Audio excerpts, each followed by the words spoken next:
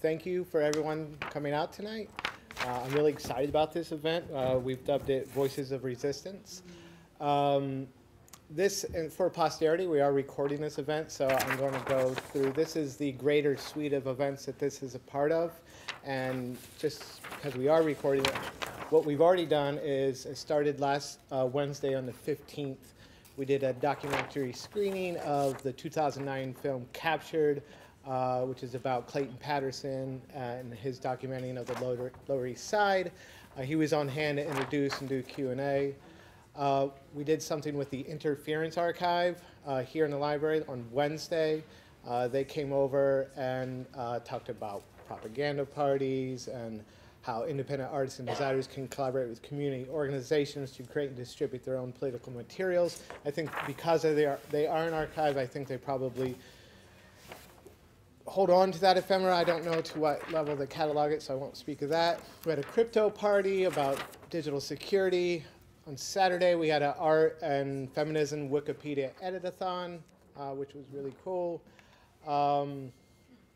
Last night, in partnership with the MFA Department for Social Documentary Filmmaking, we had a screening over there on the west side, which was great. There was a great one by Missouri undergraduates. Apparently they had a professional editor, but a great movie about, was it last year or the year before? There was a young gentleman on a hunger strike because of some incidents in Missouri, but there was also all the recent protests in New York and DC were documented, and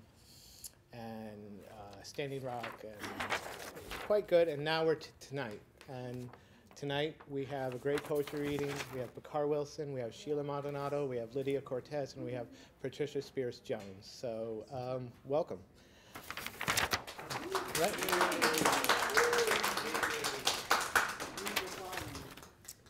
So first up, and this microphone, it's not projecting, it's recording, so that's just so you know. So first up we have Bakar Wilson, my good friend. Bakar Wilson is a fellow of Kava Kanan and an alumni of the Squaw Valley Community of Writers. He has performed his work at the Bowery Poetry Club, the Poetry Project, the Studio Museum of Harlem, and the Asian American Writers Workshop, among others. His poetry has appeared in the Vanderbilt Review, Stretching Panties, the Brooklyn Rail, and Flicker and Spark, a contemporary queer anthology. A native of Memphis, Tennessee, Bakar received his BA in English from Vanderbilt and his MA in creative writing at City College. He is an adjunct professor of English at the Borough of Manhattan Community College, CUNY. Please make Bakar feel super welcome.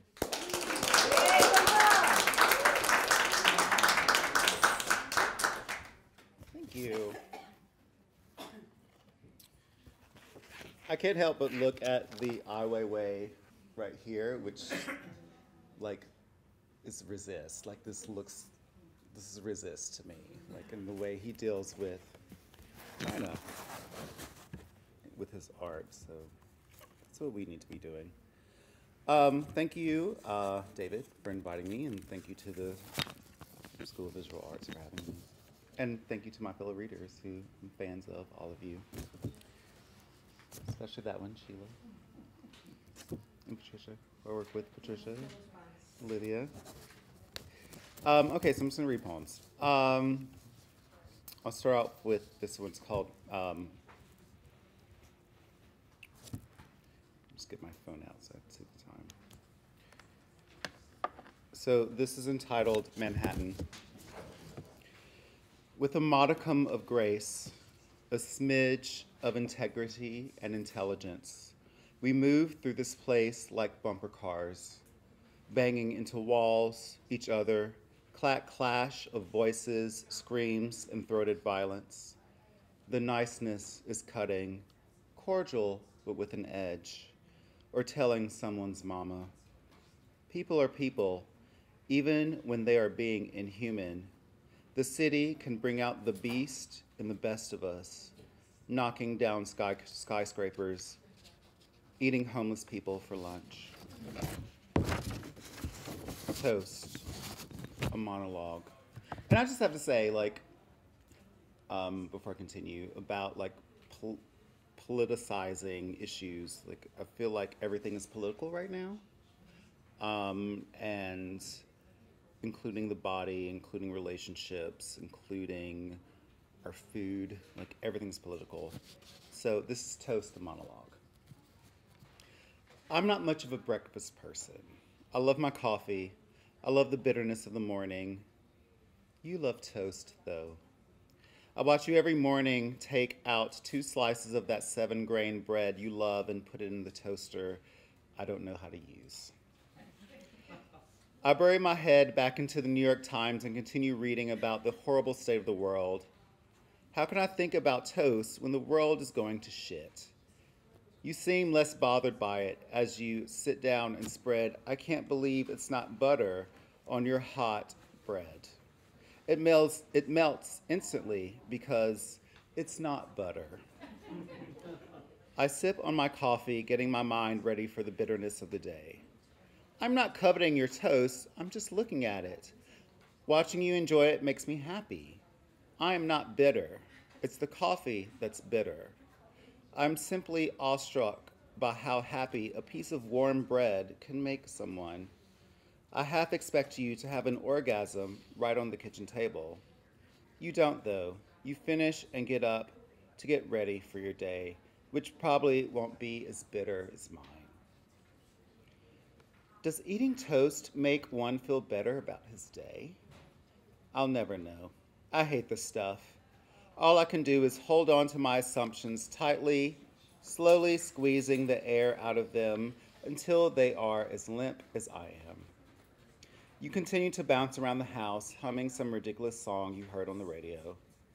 Part of me wants to tell you to shut up, but I sit and take it and sip on my coffee and read about our world, our city. I can't get the image of your toast out of my mind. It's distracting me now.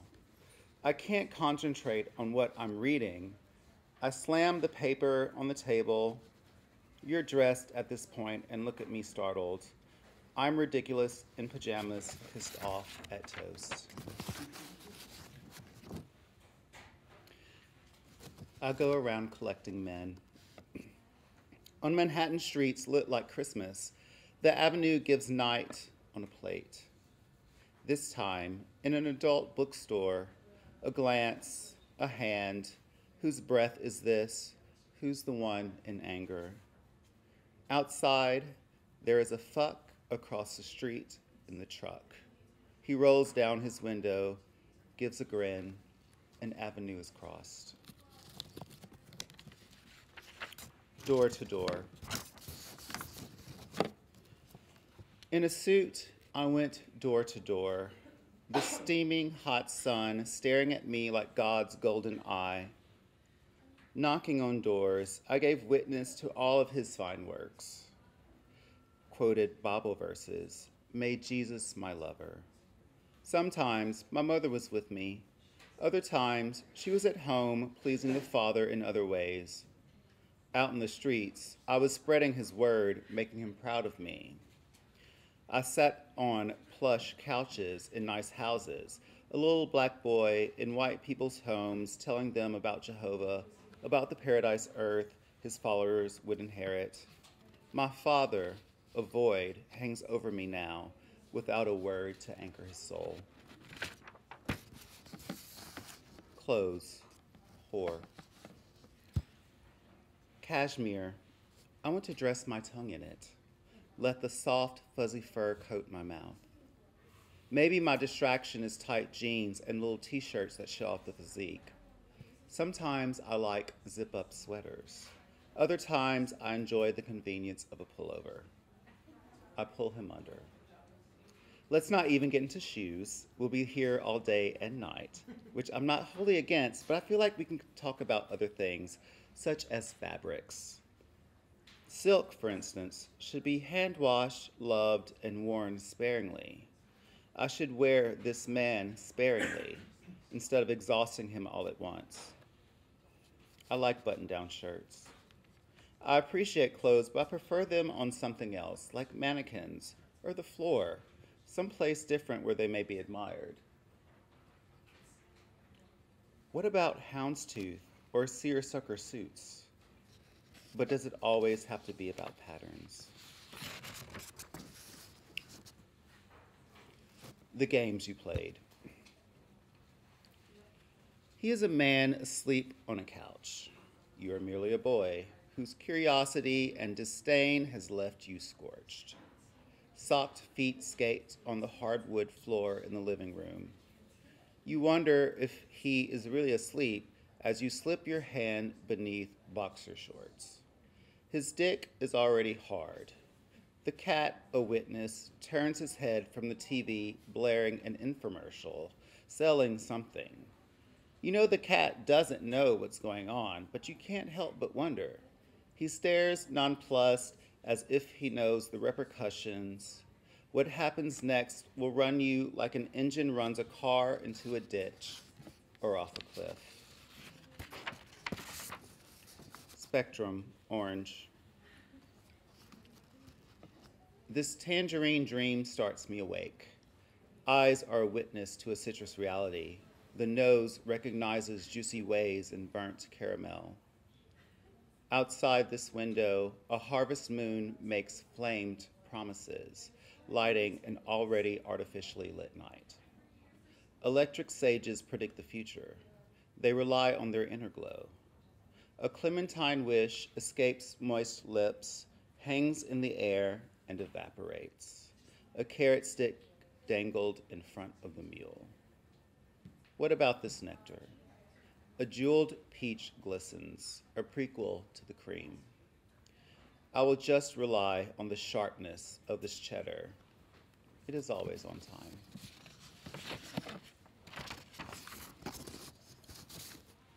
3 wishes. Hi, I see you there. Yeah.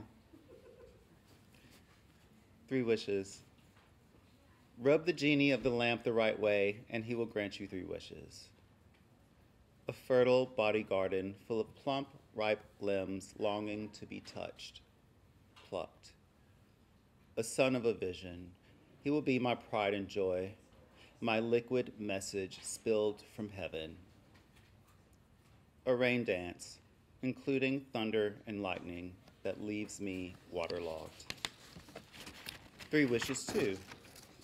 Rub the genie of the lamp the wrong way, and he will take 3 things away from you. Your name, your father, your promise.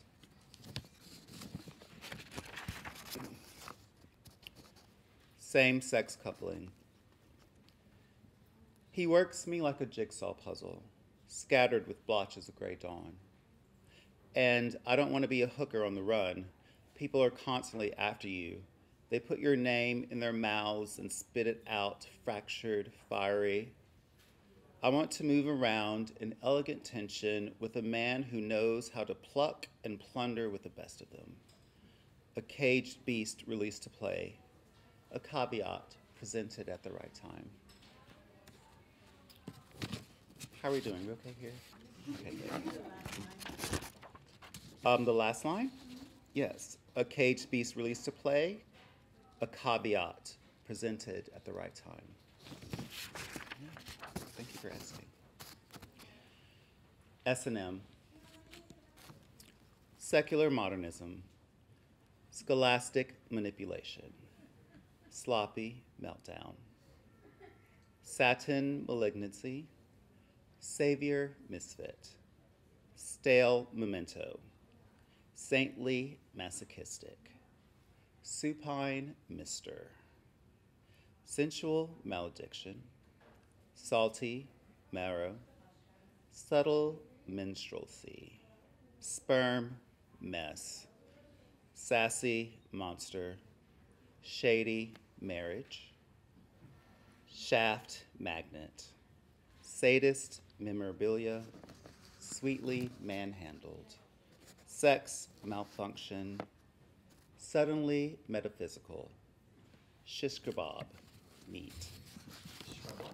Shish kebab meat. Meat. M-E-A-T meat. Like shish kebab.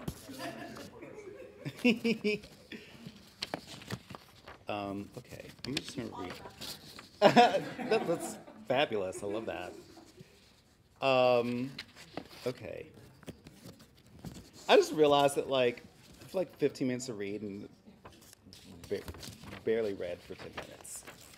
Okay, so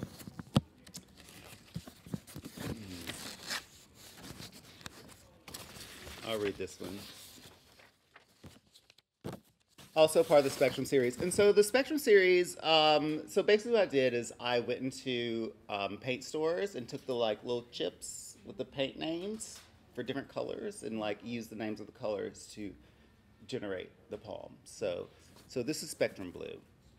And so most of the poem are words or names of the various colors. So this is Spectrum Blue. Relaxed and cozy.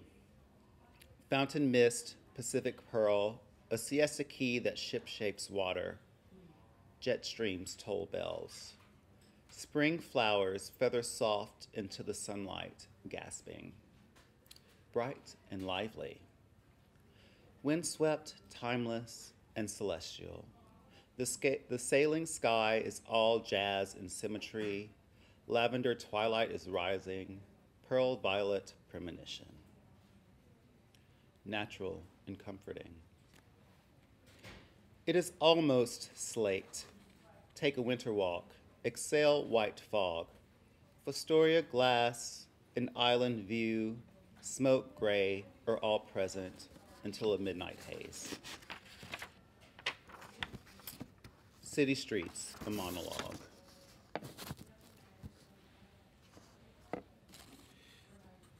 Sorry, I have to like drink of water first. Okay, city streets, a monologue. Nobody's saying it's your fault, Arthur. I overheard a woman say on my way to the subway. I looked to see a family of four standing on the corner of 8th Avenue and 34th Street. They are clearly tourists, and they are clearly lost. I considered helping them out, showing them that New Yorkers can be nice, kind, helpful people. I decide against that, of course, because really I can't be bothered, especially by tourists, because who has the time?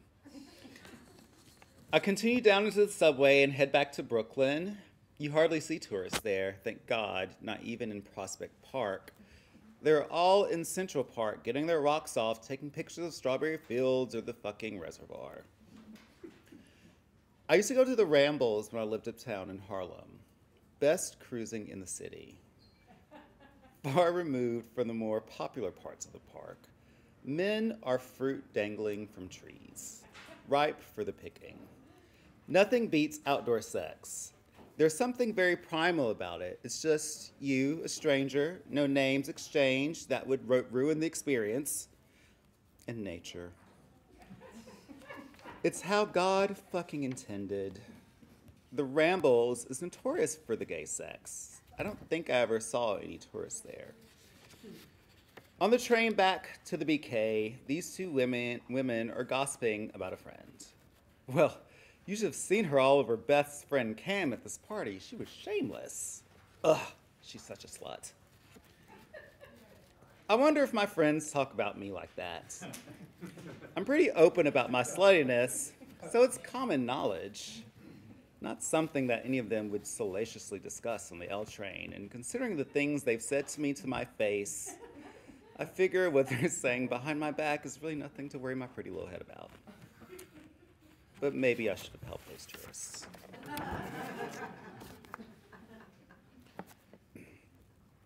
Grindr vibing. So for those of you who don't know, Grindr.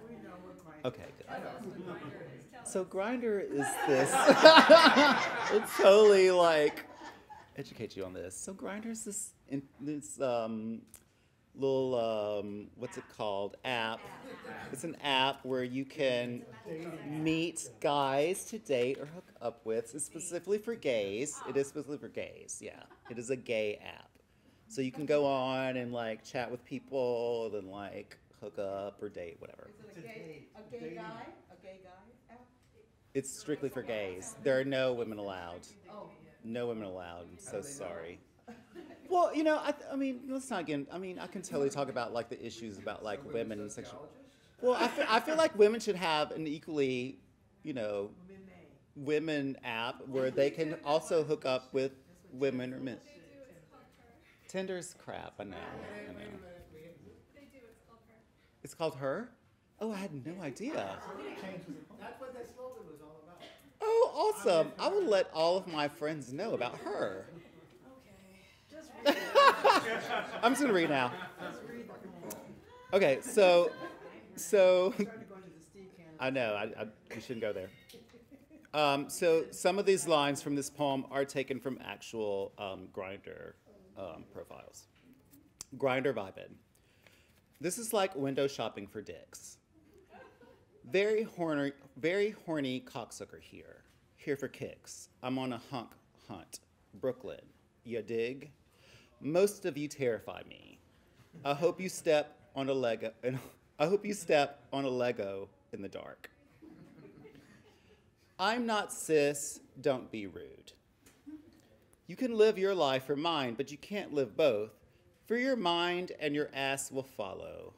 Anybody can take off his clothes, but can a bitch hold a decent conversation? Ask him to tell you more about himself. I want to be so ugly, I'm beautiful. Let me do the splits on your face. Am I the only hopeless romantic left? Ask away. Do you want to get high off of my love? Just like you, I get horny too. Boulders of black diamonds carved with bows, saws, metal teeth, and blasts of human breath await. Inhale the terms of this service. Your name is alive now. All right, so I will close. I'm done. I will close with this poem, which is very political. I should have been a gay porn star, and this is for Donald Trump. I should have taken to the valley and started a new life as a versatile fucker. I look okay naked. I've definitely seen worse in porn, both gay and straight. For example, Ron Jeremy. I mean, really. You would watch me in all of the categories. Daddy videos, muscle hunks, big black cocks, twinks, Latin poppies, and so on. I last way longer than they do without the Viagra or the fluffers because I'm just that good. I'd lie to my family about how I'm making my fortune, tell them that I work in real estate, even though I've never been that good with money. I'd have porn star boyfriends with hot bodies and big dicks. We'd fuck until we were bored with each other and move on. The drugs and alcohol would flow whenever I wanted, because who gives a fuck? I'm a fucking porn star. Maybe my friends would be superficial and vapid, only hanging out with me because of my fortune and hedonistic fame, but it's LA. It's okay, because I just want people surrounding me, basking in my pornographic glow. I'd probably do what every porn star wants and cross over to legit films and become Hollywood famous. Or maybe my life would turn into Boogie Nights, but the gay version. Instead of Roller Girl, there's Roller Guy. We fall in love and fuck off into the sunset. Thank you.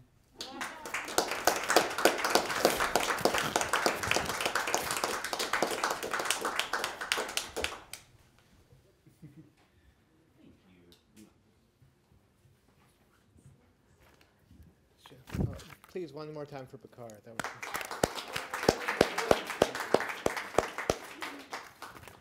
okay, up next, we have Lydia Cortes.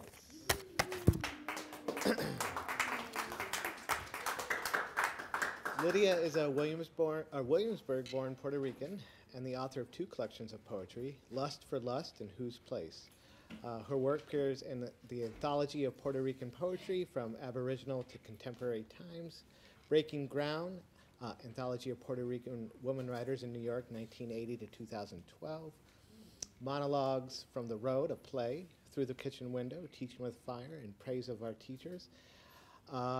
And she was awarded a fellowship at the Valparaiso Artist Retreat in Spain, Virginia Center for the Creative Arts, and at the MacDowell Colony.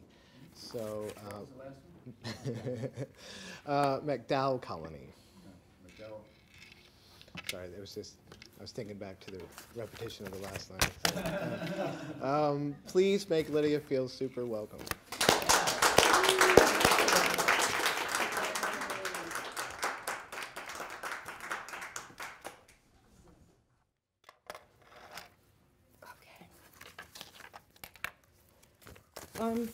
trying to put together a memoir in poems, and I keep veering off course. But I think I have about 2 of them I'll share with you anyway. And the others, I don't know what they are. So this is called Release Time, which I think will be the name of the memoir. I wanted us to die all together, if and when we had to die. The best way to do it was together. Papi and Mami and my little sister, Sonia, and my little brother, Freddie, and me. That way, no one would have to cry, for no one would have to miss the others. It wouldn't matter if we died with sin. Original or any other kind, mortal or venial, we'd all go together, I prayed. We'd just decide one day to lie down together, crossways, on Mami and Papi's big bed, holding hands. Mami with Papi, and Papi with me, and me with my sister, and her with our baby brother, and close all our eyes tight and go in peace, bye-bye. We'd end up all in the same place, happy in heaven, or suffering for some time in purgatory, or forever in hell. But all still together, we'd be without having to cry ever in this life for one or the other. That's how we'd get around the stories full of fear, learned in Release Time every Wednesday afternoon.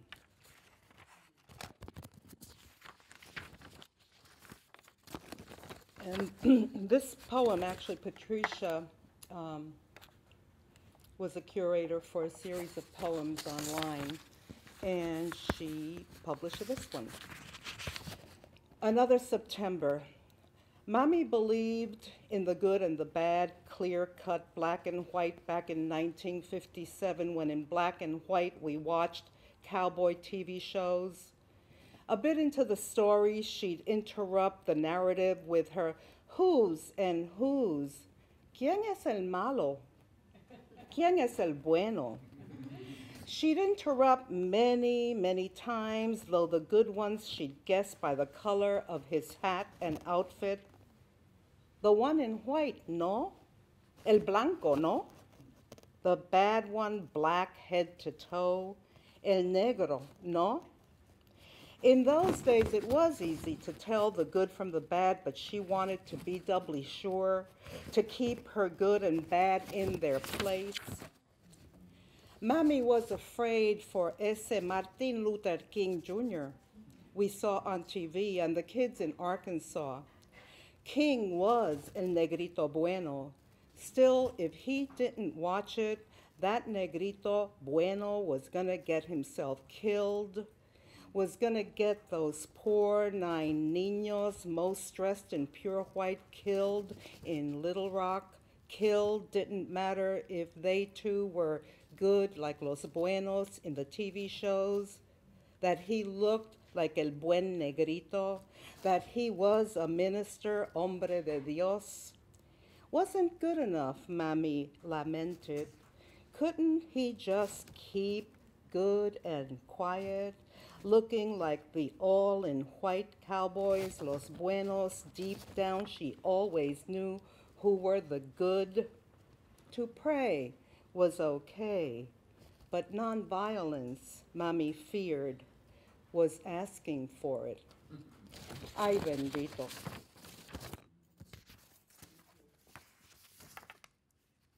I saw them perform. This poem is for A.L. Nielsen after I took a Lorenzo Thomas workshop with him at the Poetry Product. Yes, the Poetry Product it is sometimes, a Poetry Product. And sometimes it's a project, and sometimes it's a place where you read, and sometimes it's a place where they ask you to read, but most times it's not. I saw them perform for A.L. Nielsen after Lorenzo Thomas workshop. I saw these people perform. I heard the Beach Boys, White Boys, Tommy Sands, and Pat Boone, though don't think they ever came to Brooklyn. Did Pat Boone ever come to Brooklyn, to the Fox Theater, to the Alan Freed shows? For the Freed shows, he was perhaps too white, too scared for downtown Brooklyn Negroes. Oh, too low down for that Pat White, that sugar cube would have melted to liquid. In a Brooklyn, Bronx, or Lower East Side minute would have been sucked up, sucked dry, fucked up, and fried. But I did see Chuck Berry's. I saw the Chuck Berry's, the Platters, the Fats Dominoes, the Chubby Checkers, the Dave Baby Cortez guys, and so many others. I heard the White Boys on TV, but after seeing the guys at the Fox Freed shows, I dreamed the dark better, the darker, the better, darker, always more intriguing, more dark. The white books I read, Gone with the Wind and the romance ones, sex innuendoed, color covers, dime store, soft covered, selling soft sex books, talked always of swarthy combos of sexy and swirly, swarthy and something snaky, somewhat undulating, something a bit sinister, dark, was always more intriguing, grabbing my imagination, vagination, where I had to keep it caged up because it wasn't good, maybe evil, to even think of liking black boys, black men that way. What would mommy say? Never say black, say negro, say negro, never say negro. Never mind, papi, thinking sin, sinful enough, I'd need confession, lots of confessing to some beefy, red-faced, Irish, happy St. Patty's Day priest. Something to make his weak, my weakness, the pretty PR girl barely out of quinceañera, confessing sins of darkness, desire of the black and the brown, something taboo, boo-hoo, something to cry for, to maybe warrant crying out for, to even be beat up for, something richer, tastier, more satisfying, never to be let on, about to be let out or be left in the sand alone and marked with a big black mark on the forehead, on the chest, maybe even on her bare chest, maybe even on her bare ass, letters seen as she walked away or came, saying, reading, bleeding out, bleeding, she did it, oh, sí, señor, lo hizo, not Luisa, but she, Lidine, did it, and she did it. I told you she could, she would. I saw it in her eyes. From there it slid right out of her. That let-on look slid out her eyes, the sweet, thick, honey tears she did. Lo hizo con un negro. Oh, no, no puede ser, un negro. No, quizás un negrito. Fue un negrito. The diminutive just a tiny bit better to say only a bite, only is what she wanted. With that satisfied? Doubt it. Once she tasted the dark, she'd want more. She did it con un negrito. Ay, Dios mío. What to do, que escándalo, buscando lo prohibido. She'd do better with one of her own kind. She should stick with her own kind of kid. Uno casi blanco, a tan boy like that. A boy casi bueno, con pelo casi bueno. Almost there, but she always wanted the more exciting, the one who could dazzle with a little fear, enough to titillate, como el Sammy Davis, ese Sammy Davis Jr., amazing, the tricks he could do, where he could go, and did he make her laugh? He did dazzle her. She was all frazzled after one of his performances. Her showboy, could he perform, made her foam at which mouth perform in her imagination, vagination, the time they'd spent together in the secret. Of course, that's the only way it could be, his being so black, so slight, so brilliant, with all that brilliantine pomade, so overwhelming in his smallness. He whelmed her away, almost stopped it really, if not took it away completamente. Ese negrito, papi would say, when he and his nenas watched at El Soliban show on some Sunday, papi, had no idea, gracias a Dios, what was going through and round his little girl's mind, his nena's body trembling for joy, for release, only inches from his. Negritude, that's real negritude. That I don't give a shirt off my back, give a shit, don't fuck with me, tude. To the tune of, I did it, and I'll do it again. Do it my way, okay?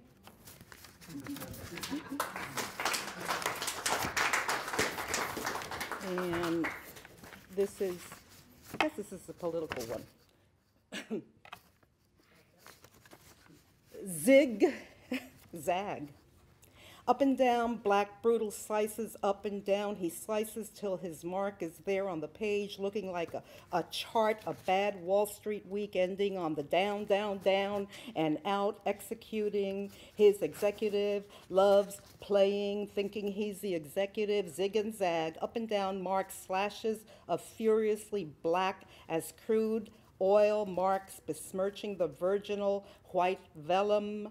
Surface, a miracle. The texture of the paper doesn't tear apart, given the rage of the red freckled hand, red manhandling fear, red-handed stout fingers ending in claws, grip the pen as it rips up, then slashes down, violating paper, vile hand, violence in each stroke, meditated this creep needs, medicating, killing whatever he feels in his way. The paper suffers the pain, suffers the blow of his pen, the thick strokes black as his heart, his brain dumb, numb, as he feels nothing, feels little, nothing means much to him, mean as he is.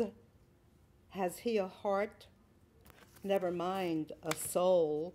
Should he have one? Yes, he should, but there is doubt about how someone so crude as vulgar, could have one, a soul, would find it hard to live in his innards, being in that big Mac rotting carcass of a host for very little other than small thoughts, ignorance, heavy meanness for its own sake.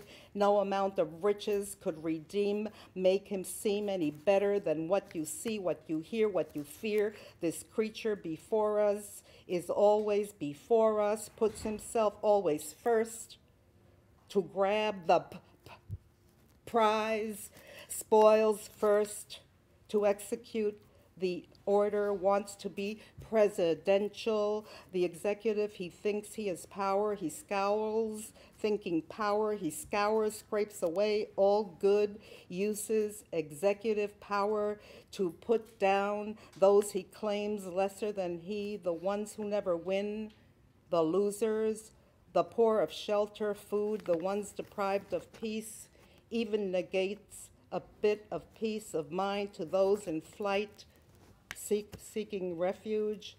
He sees as refuse. He seizes the day.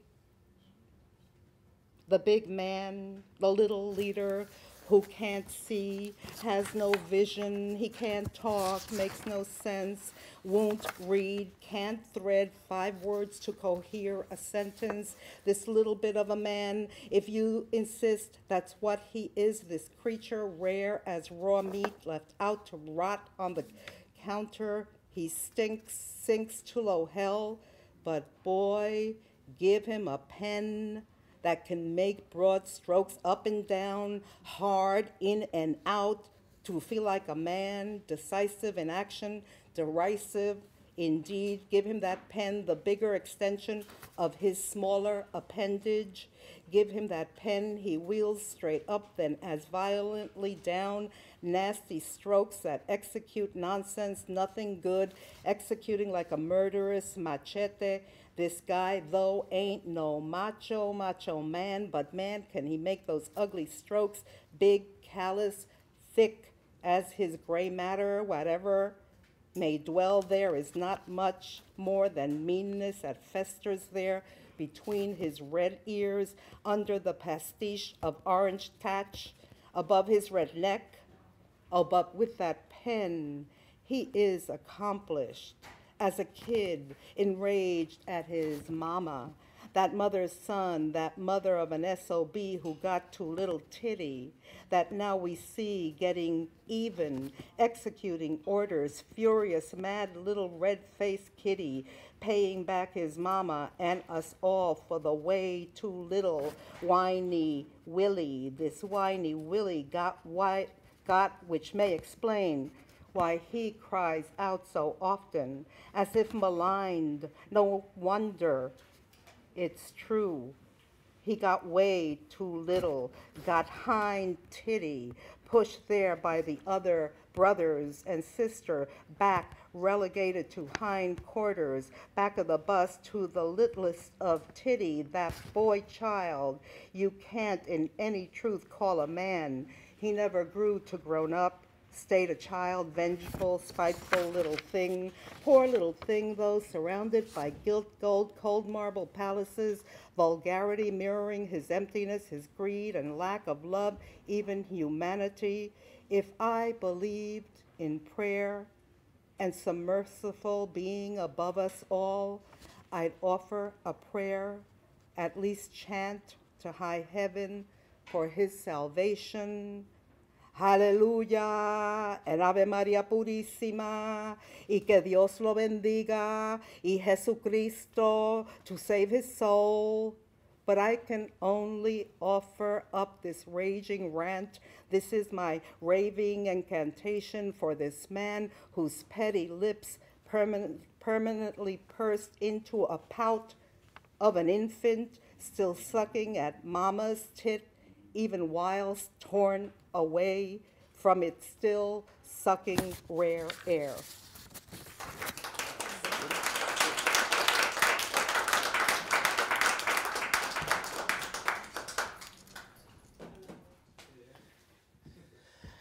Thank you so much, Lydia.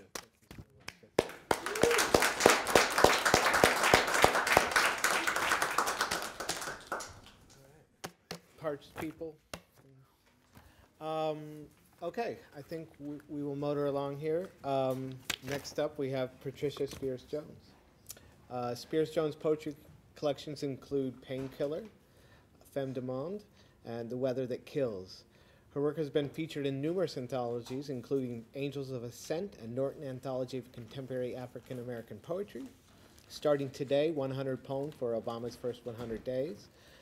Black Nature, 4 Centuries of African American Nature Poetry, and Best American Poetry. She's a contributing editor at Bond Magazine. Spears Jones has also served as a program coordinator at the aforementioned Poetry Project at St. Mark's Church, and led the New Works program for the Massachusetts Council of Arts and Humanities. Her honors include an appointment as Senior Fellow for the Black Earth Institute, grants from the National Endowment for the Arts and the New York Foundation for the Arts, awards for the Foundation for Contemporary Art and the New York Community Trust. With residence at Yaddo, Breadloaf, the Malay Colony, the Squaw Valley Community of Writers, and the Virginia Center for the Creative Arts. Resident of New York for more than 30 years, Jones has taught at LaGuardia Community College and Queens College, CCNY, Parsons, the New School, and the College of New Rochelle. She lives in Brooklyn, and please make Patricia feel very welcome.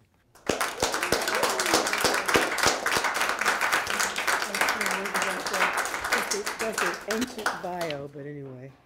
I realize that this thing doesn't really project, so let me know if you can hear me or not.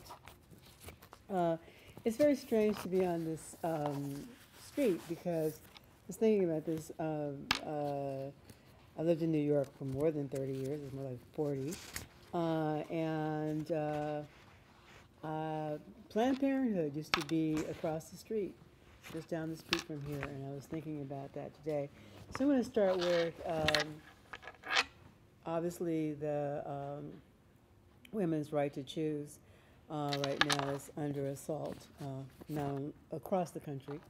So the idea of being able to get an abortion if you need one is really under attack. And one of the ways in which this is being done is, of course, in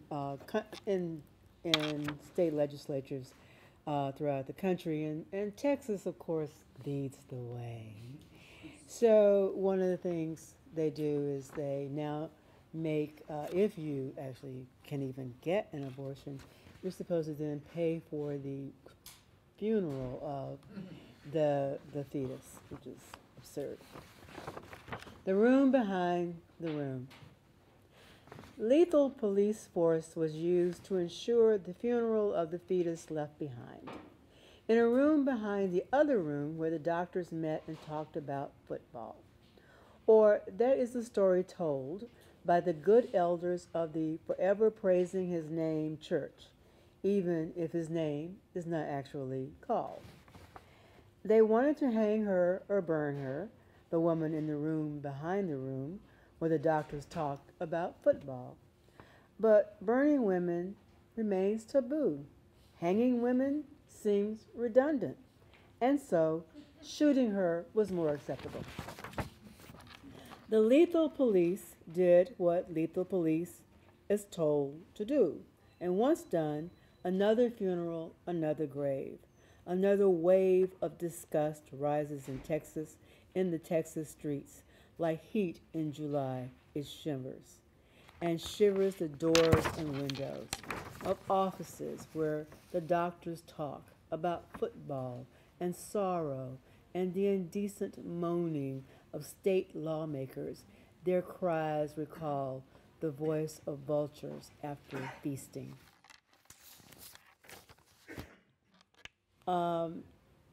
This is a poem. I rarely read this, but it seems appropriate. The epigram is white buildings in crematorium style, where the dream of the poor turns to ash. It's from Thomas Transtromer's The Indoors is Endless. What dream? The poor only have one dream in his poem? Does winter make the dream of heat the only one? The coal fire's dead and the crates ash, he says? Or is it the dream of walking quickly, confidently, in spring's lightly heated air? Is it heat of any sort, this dream, or what else is missing? Food, love, stability? Every can in the gutter shivers, gas leaks in old pipes, wind-weary squirrels and birds. The poor dream one dream of spring, the budding leaf of its heat, while the rich need not dream, but they must dream. They have an advantage.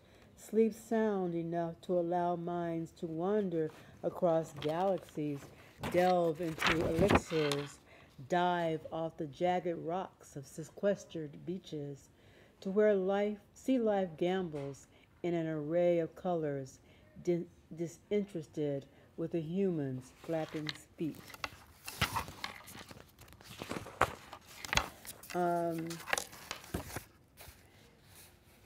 This is a weird poem. I wrote this 3 years ago, and it was based on, I think a lot of you remember, in the 1980s, a series of child murders took place in Atlanta. And during that time, people started wearing green ribbons in solidarity, or to show that they cared in some way. And somehow I had this idea about ghosts carrying those green ribbons, and this is the poem that came out. And I put it away for a long time, and I sent it off to, you know how you write something, you send it out because people say, please send me 3 or 4 poems, and you go, okay, I'll send this one. Nobody will do this. And then they published it, and we're like, oh, I guess it's good. Green ribbons flutter and reside on lapels of women and some men. Green ribbons for the skinny, chubby, light-complected boys and girls. Green ribbons for their safe return, intact, smiling, scowling, howling, cursing, happy. Oh, those dreams of happy endings. Everyone dreams of happy endings. But Atlanta is where endings are ambiguous. Tomorrow, another day. Endings find the bloodied leg, the missing digits, the raped vagina, the cut off ear, the eyes left open for the birds, or gently shut to mark tears. See no more, see no more. Desperate are the mothers searching the wind for the sound of sneakers. Desperate are the mothers who have not received that phone call. Desperate are the mothers who gave their children money to pick up milk at the corner store.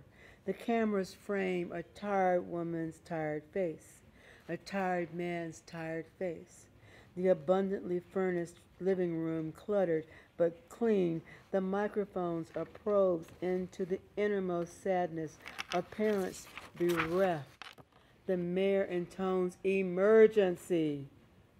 Police beat bushes, beat up the older children, beat the time spent not worrying about dark-skinned, skinny, chubby, light-complected children.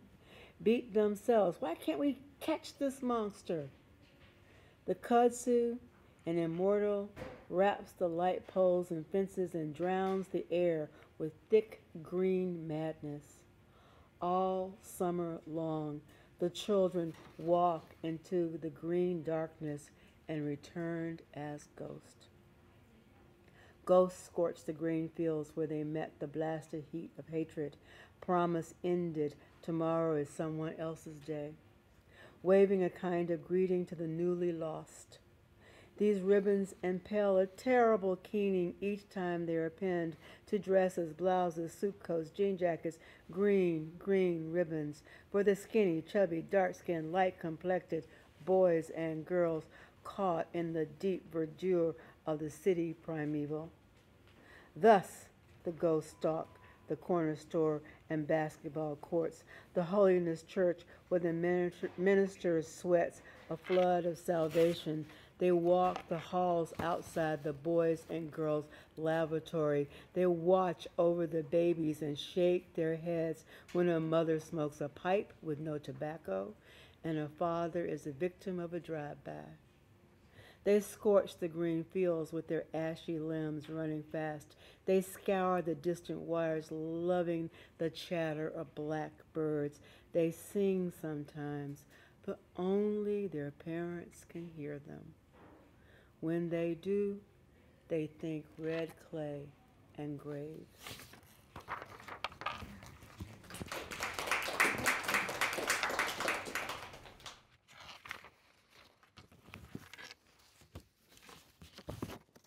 I like that there are all these poems about sort of like desire and other kinds of things. And Lydia, boy, that A.L. Nilsson workshop must have been a hot one.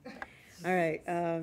Anyway, this is a fun poem. And Pam Yusuk, who this is dedicated to, is a terrific poet from the West. And she edits a magazine called Cutthroat, which did a great anthology called Truth to Power, Poems Against the Rhetoric of Hate and Fear, which I'm in, a lot of other people, and there's about a gazillion of these anthologies out now, but they're all pretty interesting. Anyway, I wrote this for her. Lipstick Considered. Ah, to have a blossomed colored by lipstick. Nature saluted and mutated by chemistry. Elizabeth Taylor lipstick bloom, poet says. But which Elizabeth Taylor lipstick?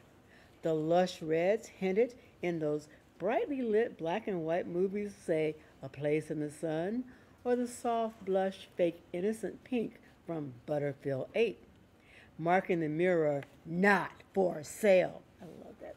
Anyway, okay, it's one of the great moments in cinema history in terms of women not for sale.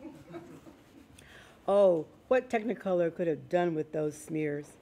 And these blooms in the Arizona desert, angling towards or away from the sun's rays, scars vast regions of America's south and west. We can only speculate how those blossoms bless their beauty or curse it. How they bless this blush of red, this smear of pink, the lips once generous with flesh, now less so.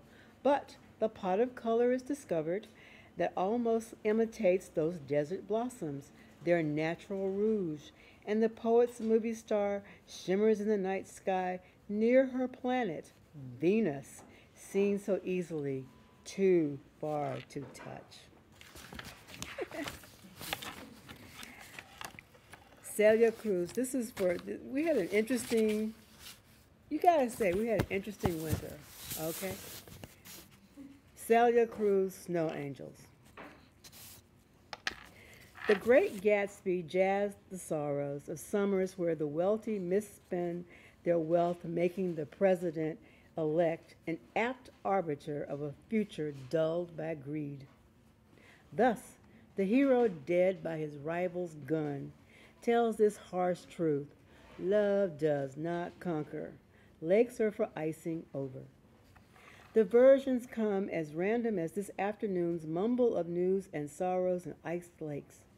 Ah, Celia Cruz, Cuban Spanish brightens. What is she saying? And is it Spanish? Outside, children in puffy jackets and Christmas scarves are lying on their backs in the new snow that takes their bodies offering. There's laughter, and moms and dads and cousins and friends remember their time in snow's embrace. Angels, those bodies become angels, brought down to earth and printed in snow. What proof have we of those mythical creatures? Do angels laugh? Do they wear puffy jackets and patterned scarves? Do they, once returned upright, begin to ball snow into projectiles and smash their kin? Are they cursing this whiteness? Do they hear Celia Cruz, potent voice, singing in Spanish? Or maybe it is not Spanish, but another tongue, denser, deeper, from a haven on this earth that she hears on blue days when the snow falls and children stuff themselves into winter's heaviest fabrics. Then they fall quickly or slowly into a crystalline heaven, their winged arms and leaping feet caught in the beat between sound and sorrow. A couple more. So I had to do this darn reading on January 20th, which I did not want to do. But anyway, they made me do it. And so I had to write an actual, poem.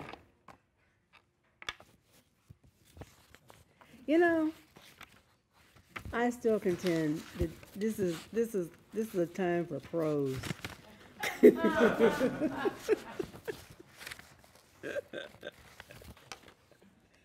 Okay. January 20th, weather report. It may well be the weather's bright in the Middle West, where cornfields and factories and big cities bloom and bust. It may well be the weather's warming the tip of the South, where the tropic winds that brought slave owners from the Bahamas to the Carolinas blow. It may well be that the West Coast beaches are crammed with surfers and tourists and the seekers of different divinations, their prayer beads and amulets dangling. But here in the East, the skies are gray, the day gloomy, not even a foreshadowing. This is where the storms of our dialogues meet the storms in the air. What comes forth from the tongue of the 45th will be documented, archived, and swiftly forgotten in the relentless sad weather to come.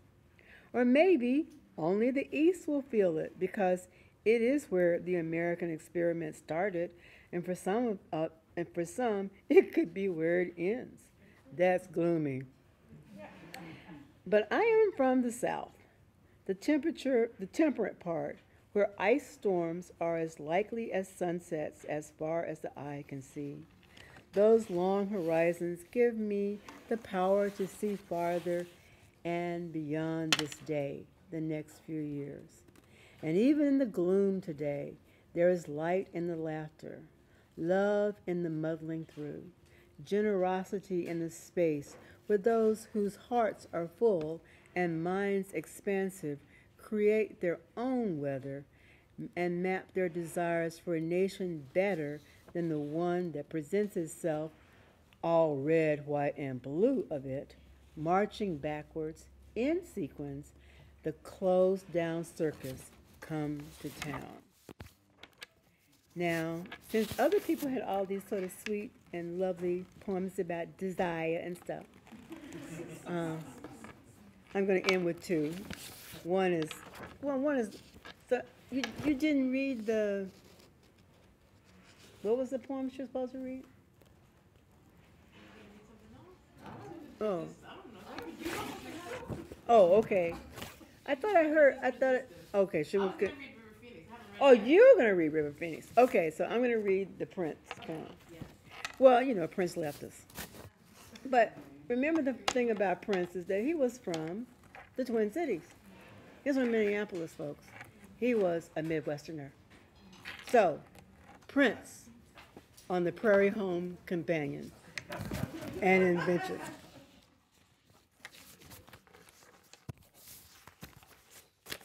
Don't be messing with Prince and the Prairie Home Companion.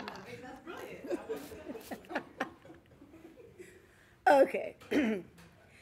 After the song about buttermilk biscuits, or a horse named Buttermilk, the ice-shadowed one emerges in a cloud of streamers, purple and gold.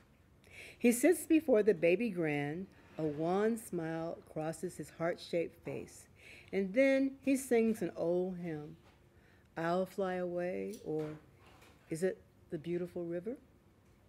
Garrison Keillor joins in for some tremulous harmony, and the audience sits hushed and bothered, their faith exalted. An ecstatic chorus ends, then Keillor tries for some banter, but once the piano keys are no longer struck, up stands this tiny regal man. He gives a slight bow to his host, to the audience, and then departs. An odd commercial follows for faux shampoo or power tools. Who can remember? The streamers crisscross the stage until janitors broom them away. And golden glitter streaks on the piano keys, while Keillor's tears are not seen. He knows another man of the plains has left his mark. Those chords, his voice, mascara in the green room. And I'll end with this, because it was so much fun to write. And, a couple of years ago, I went to La Casita at Lincoln Center, and these Brazilians came out and performed. Yeah. And one of them, and they were doing, capoeira, hey. And one of the dancers had a black feather tattoo. The man with the black feather tattoo pairs the space between fantasy and the memory of a man's carved torso designed for stroking and celebration.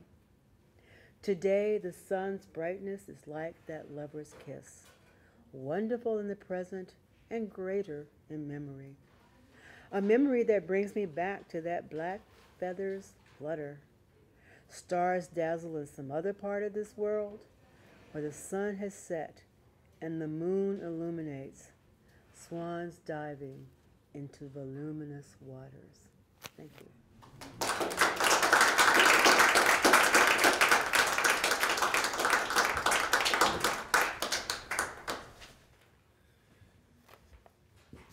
Excellent, excellent. Thank Thank you so much, Patricia.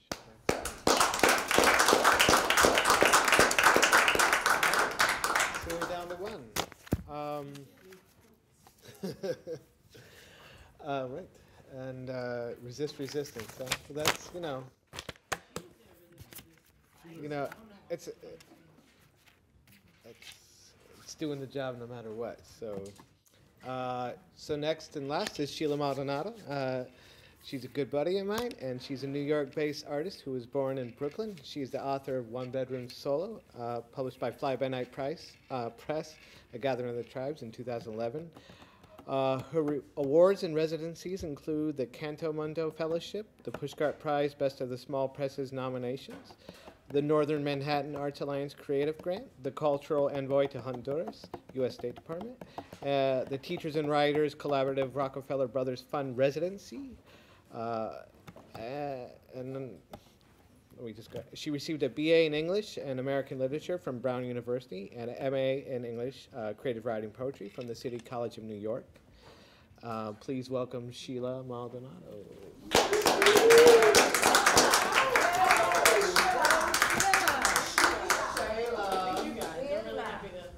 Be among family, really, because it's all family here. So everyone's from every part of this little poetry life. So yeah, all right. Yeah, no.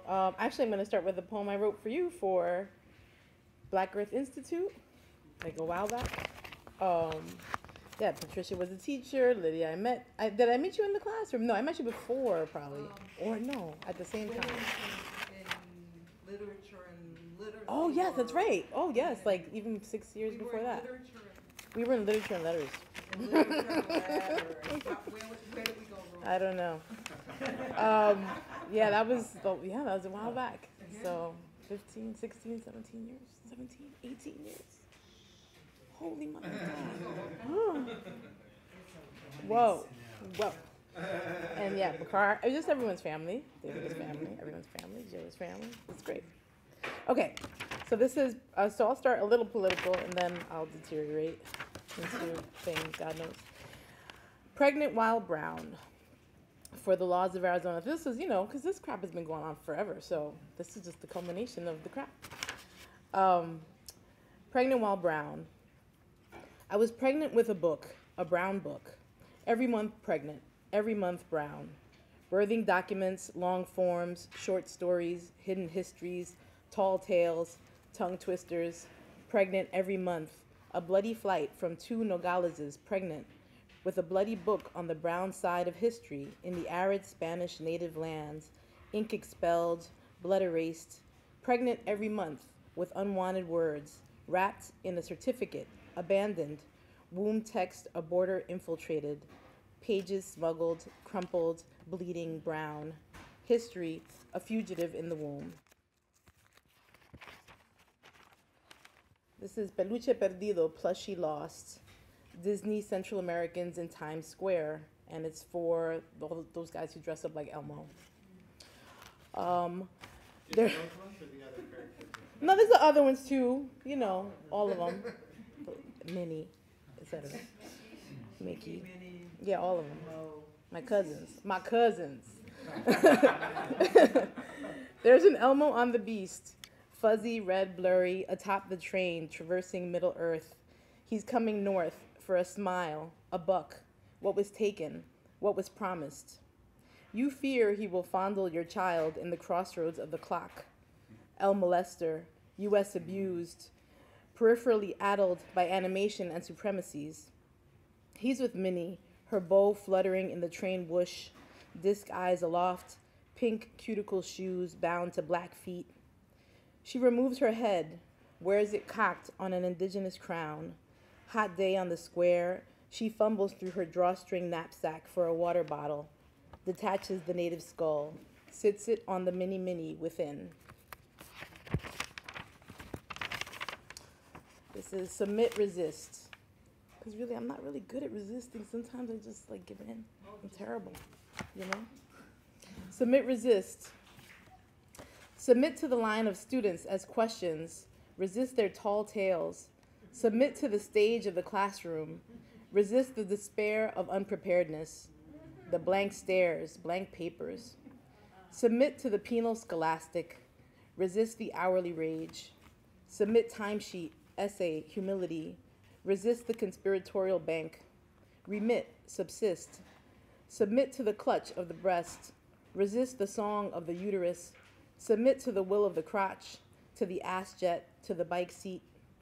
Resist memory, failure, humidity. Submit to the one breeze. Resist gerunds.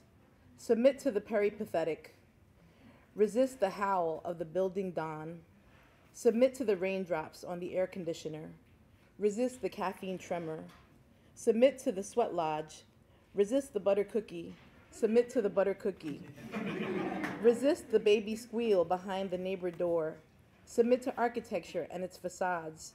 Resist gatekeepers. Submit to disorientation, to starting over and again.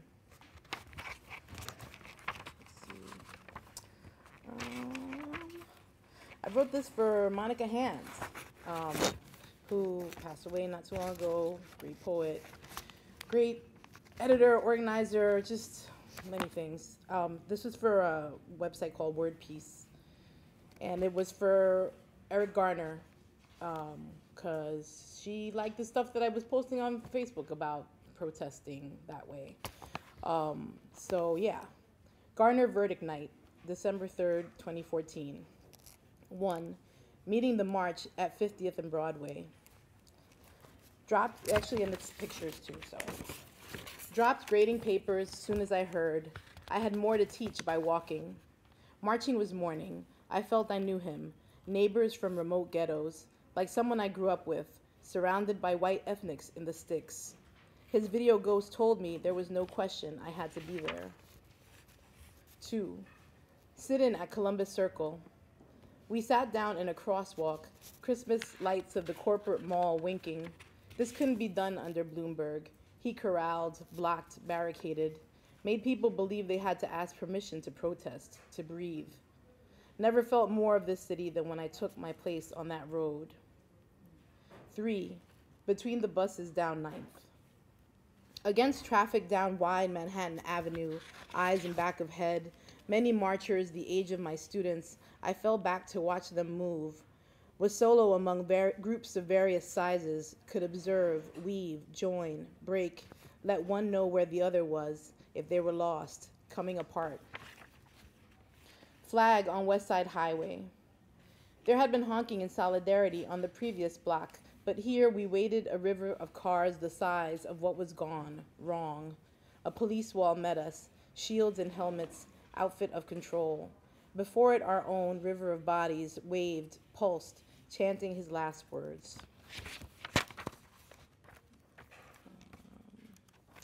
All right, I'm gonna do one last, like, sort of politically one, if I can find it. And this was for, what is this one? Pardon me. If I can find it, if I can't find it, oh, there it is. This was for Joanna Furman. It was the year of the erupting tenements. It was the year of the erupting tenements, of getting used to nothing, of feeling lucky that it wasn't us the city ate. Uptown and down, the indigenous were caught in the rubble. The phantom residents of the instant glass towers above were revealed and no one blinked.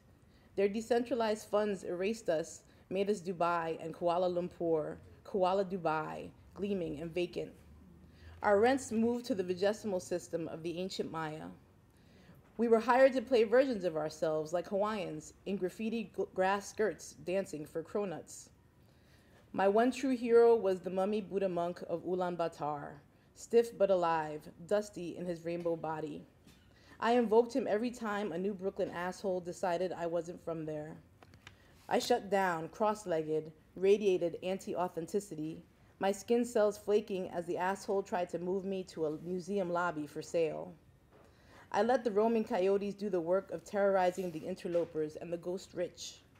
The MTA pitched in with their expertise in disorientation and abandonment. I decided on a meeting spot for after the temples fell in the uptown forests of Inwood and Van Cortlandt. Telepathically, I texted the GPS coordinates to my friends, included a map of the secret bike trails there. Okay, now I'll do some other random things. I'll do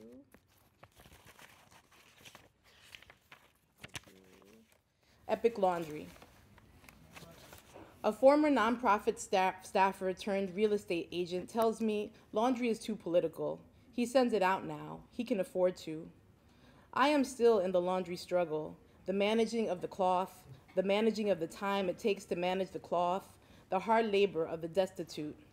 Heavy lifting and carting into a top floor elevator out the door to the street, home washer dryers, the stuff of TV fantasy.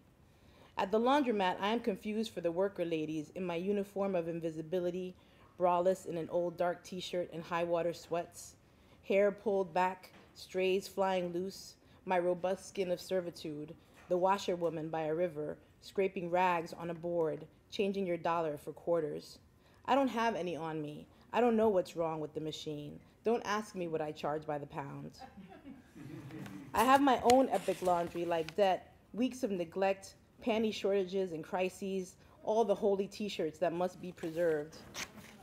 I am here for my Zen penance, my workout in the back, sweating deep in the dryer heat, headphones on, dancing as I manipulate my rags.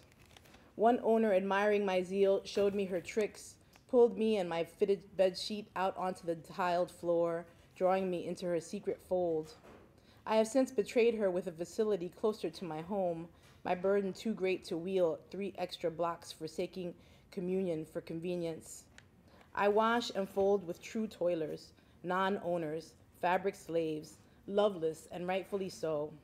We share no confidences, only questions like complaints.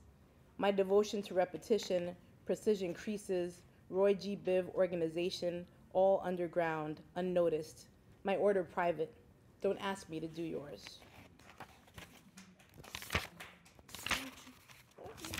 Okay, I'm gonna do the River Phoenix one.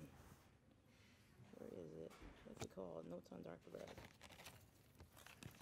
Let's see if I can find it. I'm not finding anything today. Super random. Notes on Dark Blood. River Phoenix's last movie. Okay. Yeah, I loved him. So, River Phoenix's last role was as a 1/8 Native American who did not have a name. He was Boy.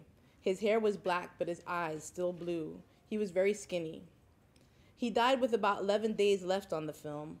The director remembered him as very gentle. He wanted to talk about the movie's story in the Q&A after the screening, but the story was River.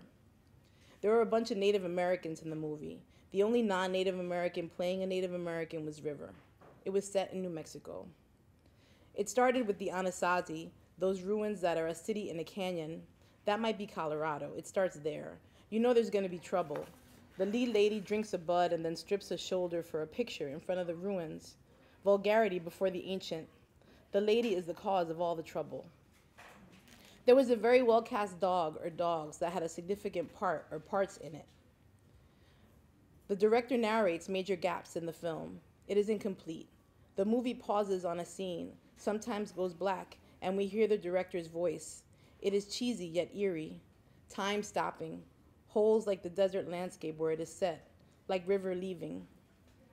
The director smuggled some parts of the film from one country to another. He didn't touch it for 10 solid years, 1999 to 2009. River died in 1993. I was studying abroad in Brazil. Brazil cried with me.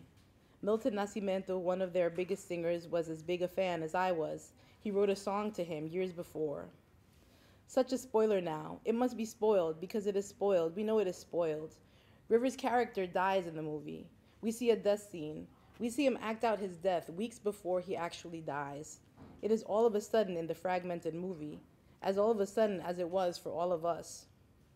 There are times River gives Keanu in his delivery, and then later Joaquin. The Dark Phoenix lived. The Dark one plays dark very well. Sad country singer, mean pop star, jealous Caesar. The Light Phoenix died when he played Dark. Is it Phoenixes? Phoenices? Is that where Phoenician comes from? There is no plural of Phoenix. One dies and another rises from the ashes. There can only be one at a time.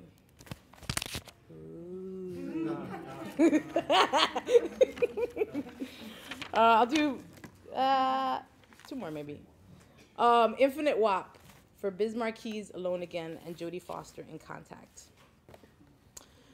I will whip out this stupid loneliness. It will slip into the spinning rings, the blinding light, the wormhole of my hip, my neck, my back. I am okay to go into another dimension, a vision of vast idiocy and solitude. Release it through my otherly abled limbs. This solo woe will drop into the Mobius strip of my infinite WAP, my idiot savant bop, and be transformed. A slowed forgetting, memory broken and pieced back together by beat, body cracked dumb.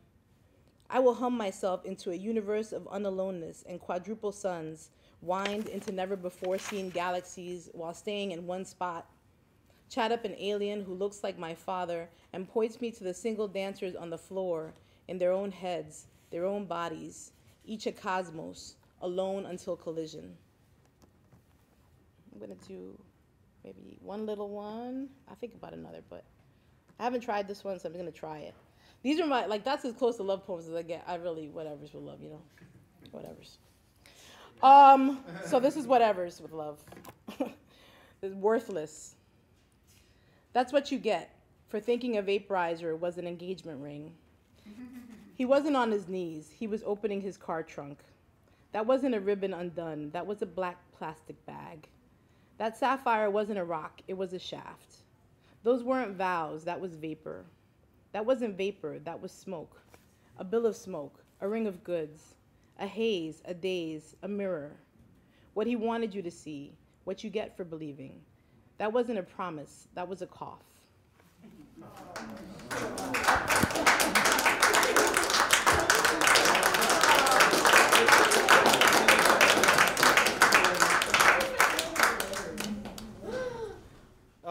Excellent. Well, thank you, Sheila. Thank you, Lydia. Thank you, Patricia. Thank you, Bakar. That was great. That's wonderful.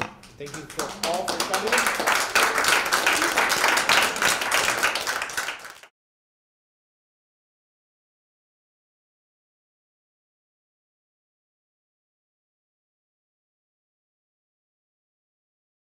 Thank you for everyone coming out tonight. I'm really excited about this event. We've dubbed it Voices of Resistance. This, and for posterity, we are recording this event, so I'm going to go through. This is the greater suite of events that this is a part of, and just because we are recording it, what we've already done is it started last Wednesday on the 15th. We did a documentary screening of the 2009 film Captured, which is about Clayton Patterson and his documenting of the Lower East Side. He was on hand to introduce and do Q&A. We did something with the Interference Archive here in the library on Wednesday. They came over and talked about propaganda parties and how independent artists and designers can collaborate with community organizations to create and distribute their own political materials. I think because they are an archive, I think they probably hold on to that ephemera. I don't know to what level they catalog it, so I won't speak of that. We had a crypto party about digital security. On Saturday, we had an art and feminism Wikipedia edit-a-thon, which was really cool. Last night, in partnership with the MFA Department for Social Documentary Filmmaking, we had a screening over there on the west side, which was great. There was a great one by Missouri undergraduates. Apparently they had a professional editor, but a great movie about, was it last year or the year before? There was a young gentleman on a hunger strike because of some incidents in Missouri, but there was also some... 2 slices of that 7-grain bread you love and put it in the toaster I don't know how to use. I bury my head back into the New York Times and continue reading about the horrible state of the world. How can I think about toast when the world is going to shit? You seem less bothered by it as you sit down and spread, I can't believe it's not butter, on your hot bread. It melts instantly because it's not butter. I sip on my coffee, getting my mind ready for the bitterness of the day.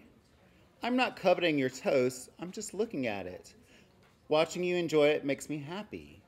I am not bitter. It's the coffee that's bitter.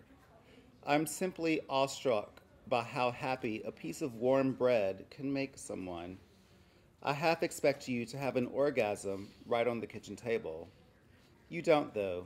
You finish and get up to get ready for your day, which probably won't be as bitter as mine. Does eating toast make one feel better about his day? I'll never know. I hate the stuff. All I can do is hold on to my assumptions tightly, slowly squeezing the air out of them until they are as limp as I am. You continue to bounce around the house, humming some ridiculous song you heard on the radio. Part of me wants to tell you to shut up, but I sit and take it and sip on my coffee and read about our world, our city. I can't get the image of your toast out of my mind. It's distracting me now. I can't concentrate on what I'm reading. I slam the paper on the table. Thanks for having me. And thank you to my fellow readers who I'm fans of, all of you. Especially that one, Sheila. And Patricia. I work with Patricia. Lydia. Okay, so I'm just going to read poems. I'll start out with this one's called, just get my phone out so I can see the time. So this is entitled Manhattan. With a modicum of grace, a smidge of integrity and intelligence, we move through this place like bumper cars, banging into walls, each other, clash of voices, screams, and throated violence. The niceness is cutting, cordial but with an edge, or telling someone's mama. People are people, even when they are being inhuman. The city can bring out the beast in the best of us, knocking down skyscrapers, eating homeless people for lunch. Toast, a monologue. And I just have to say, like, before I continue, about like politicizing issues. Like, I feel like everything is political right now, and including the body, including relationships, including our food, like everything's political. So this is Toast, the monologue. I'm not much of a breakfast person. I love my coffee. I love the bitterness of the morning. You love toast, though. I watch you every morning take out. You're dressed at this point and look at me startled. I'm ridiculous in pajamas, pissed off at toast. I go around collecting men. On Manhattan streets lit like Christmas, the avenue gives night on a plate. This time, in an adult bookstore, a glance, a hand, whose breath is this? Who's the one in anger? Outside, there is a fuck across the street in the truck. He rolls down his window, gives a grin, an avenue is crossed. Door to door. In a suit, I went door to door, the steaming hot sun staring at me like God's golden eye. Knocking on doors, I gave witness to all of his fine works. Quoted Bible verses, made Jesus my lover. Sometimes my mother was with me. Other times she was at home pleasing the Father in other ways. Out in the streets, I was spreading his word, making him proud of me. I sat on plush couches in nice houses, a little black boy in white people's homes telling them about Jehovah, about the paradise earth his followers would inherit. My Father, a void, hangs over me now, without a word to anchor his soul. Clothes, whore. Cashmere, I want to dress my tongue in it. All the recent protests in New York and D.C. were documented, and Standing Rock, and quite good. And now we're tonight. And tonight we have a great poetry reading. We have Bakar Wilson, we have Sheila Maldonado, we have Lydia Cortes, and we have Patricia Spears Jones. So welcome. Right. So first up, and this microphone, it's not projecting, it's recording, so that's just so you know. So first up we have Bakar Wilson, my good friend. Bakar Wilson is a fellow of Kava Kanan and an alumni of the Squaw Valley Community of Writers. He has performed his work at the Bowery Poetry Club, the Poetry Project, the Studio Museum of Harlem, and the Asian American Writers Workshop, among others. His poetry has appeared in the Vanderbilt Review, Stretching Panties, the Brooklyn Rail, and Flicker and Spark, a contemporary queer anthology. A native of Memphis, Tennessee, Bakar received his BA in English from Vanderbilt and his MA in creative writing at City College. He is an adjunct professor of English at the Borough of Manhattan Community College, CUNY. Please make Bakar feel super welcome.